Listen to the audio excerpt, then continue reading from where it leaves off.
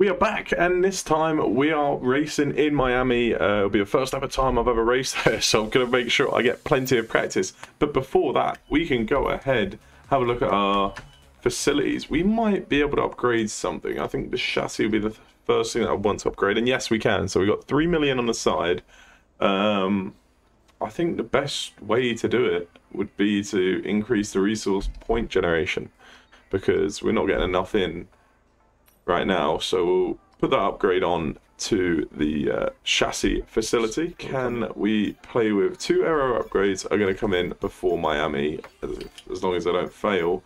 We got 1 chassis upgrade that's supposed to come in as well, and we can get another engine power upgrade to come in just before Spain. I think that'll be a good move as well. A durability upgrade will also come in before Miami, so we've got plenty. Oh, let's have a look at this. Receive a claim for beating them, you'll lose a claim if you fail to do so. We need your input here. Not an easy choice, I know. So this is an interesting one. This is how you decide your rival now. A lot of F1 fans have you down as one of the favourites for this year's championship. Hold on a second. What do you mean? We're one of the slowest cars on the grid. Who do you consider to be your closest rival this season? Daniel's a talented driver, very difficult to overtake. Ready to challenge him. Looking forward to locking wheels with Lando out on track. I think we'll have our rival. Maybe as Lando Norris, because he's our British counterpart. So we'll have a rival with Lando Norris out on track. Alright, here we are in qualifying after a long practice session, I can assure you of that. I was trying to learn the track, learn the lines, and I still don't feel very confident. So if we manage to out-qualify our teammate, it would be quite the achievement. Even getting close, I feel, would be pretty good. But the goal is, I guess, to get off the back row. I do not feel confident around here at all.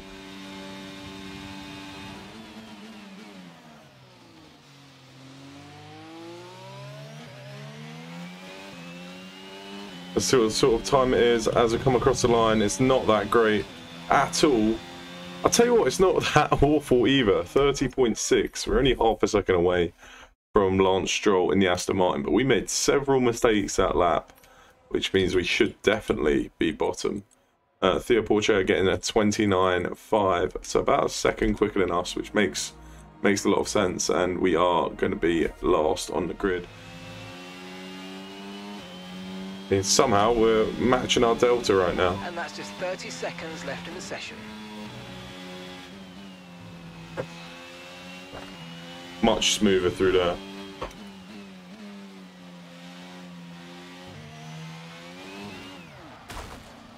We gained a whole second. What am I doing? We gained 8 tenths right there. We gained that second to our teammate just in that one left-hander, and I've spun it trying to get that as fast out of that corner as possible. Oh, for God's sake. We got a 30.6. Our teammate ended up with 29.5. So that whole second there, or 8-9 tenths that we gained off that one left-hander alone, that would have put us right there with our teammates. So at least we know that we do have the pace when we hit the lines right. In qualifying, it was a 1-2 for Ferrari. They are flying this season. Max Verstappen in P3, and it's a Mercedes 4 and 5. So Red Bull and Mercedes are in quite a fight at the front. A bit surprising that Ferrari are so far ahead. You can see we're actually at P21. We moved up a position because Sebastian Vettel must have taken a grid penalty. Pretty early to be taking grid penalties, but he has our teammate in P18. Maybe we can do something this race. We're going to start in the softs just so we can be a bit competitive at the start of the Grand Prix. We don't want to drop too far behind the other guys, so we'll start in the softs. Here we are for the first time ever in Miami. It's 5 red lights and away we go.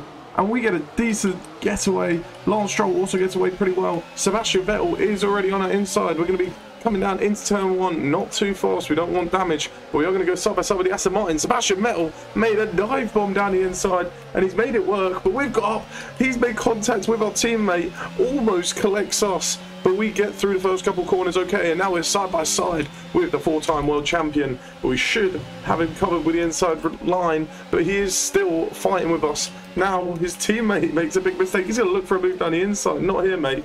We're going to stay in a single file line, try and get a good enough exit. Maybe we can get a good enough exit to get ahead of our teammate, but it's not quite good enough. So we've moved up a position into P20. Lance Stroll down into P22. On these soft tyres, we're going to see if we can try and make a couple moves to forward our race. Look at that from Theo Porcher. He's made a massive dive bomb. We're going to go round the outside of Nicholas Latifi, which turns into the inside. We've moved up a position. Our teammate has moved up a couple of positions. We're now going to go down the inside of the Alfa Romeo. Don't usually make a move there. We clip our teammates' wheels, but we get through unscathed. We're making moves here. Theo Porcher, great double overtake, I think it was, down the inside. And we have capitalised as well, and we've got 2 overtakes ourselves. So we're up into P18.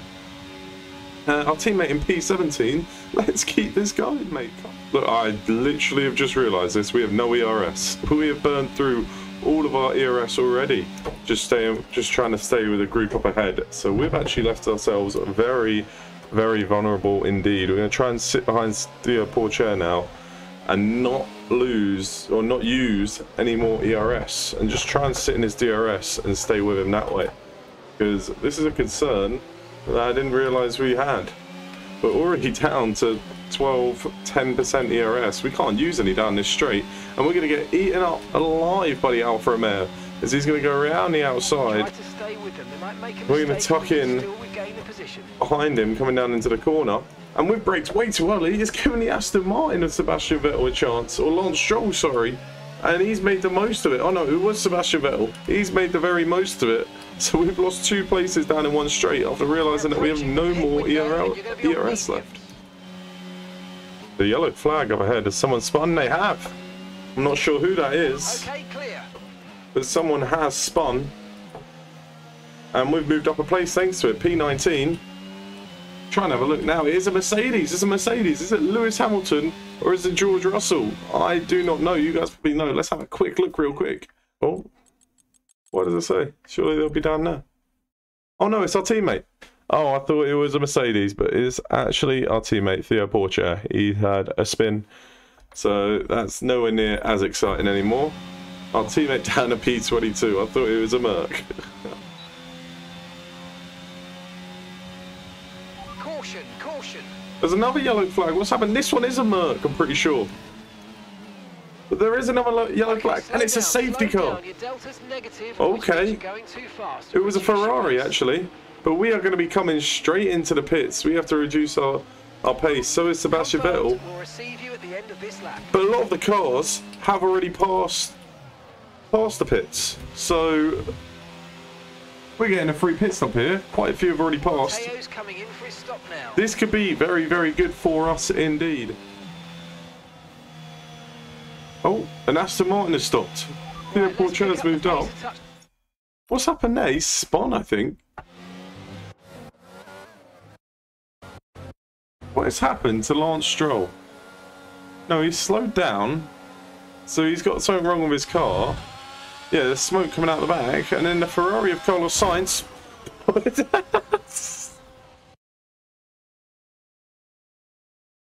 F122, ladies and gentlemen. F122. I've messed up here.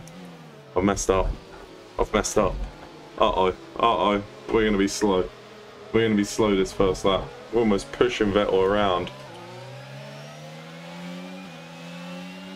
Alright, but away we go. Come on. Let's see if we can just hang on to the back of Vettel for this first lap. Got to be careful. These tyres are still going to be warming up. Alright, I feel like I've got the grip now. They feel alright. I reckon we can have Vettel down this very, very soon. I reckon maybe down the next straight. While he's warming up his hard tyres. Managing your tyres, manage your tyres. Look how close we are to the Aston Martin of Sebastian Vettel. Trying to see if maybe we can make a move. We're going to chuck on our ERS. We're going to turn it off actually because we know how quickly ERS can be drained around here.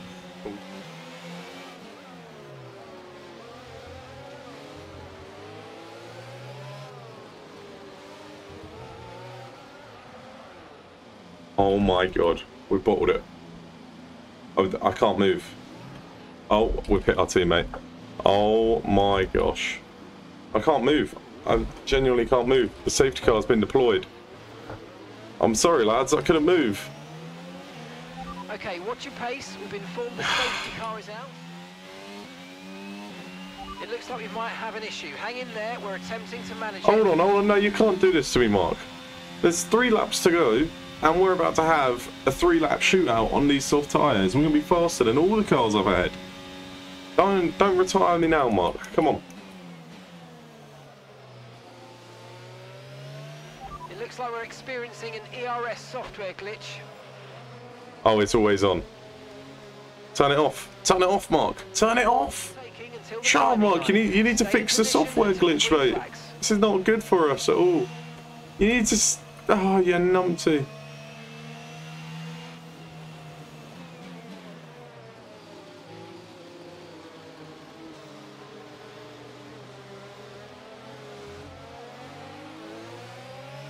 We're going to have so much more grip. Okay, the pits are over here. That is one of the worst races I've ever done. Oh, mate, I'm still trying to get used to these tyres. One, I'm tired as well, actually. But I'm trying to get used to these tyres and also the track. So, I mean, it is what it is. We could have scored points if we didn't crash after the first safety car, but we did. We did. So there you have it. I'm having to record this after because for some reason my mic didn't work at the end, but you can see Charles Leclerc takes pole, or not pole, takes the race win with Max Verstappen P2 and Hamilton getting a podium, and Fernando Alonso getting all the way up in a 4th with Kevin Magnussen up there as well. So quite big performances from a group of people. Obviously a couple of safety cars helped that, as well as Sainz crashing out into Lance Stroll. Theo Porcher did well to get P12, very, very close to points, and hopefully he can continue this form in the future. We obviously got that DNF with a couple laps to go, mainly because of that ERS software glitch which we had. You can see here P11 in the standings, but that's not the main standings we're focused on. We're focused on the constructors standings with P7. P7 in the constructors is probably the minimum we want, and maybe we could push up to Haas and Alfa Romeo if possible. If you guys are enjoying this series, leave a like, subscribe, and I'll see you guys later. Peace.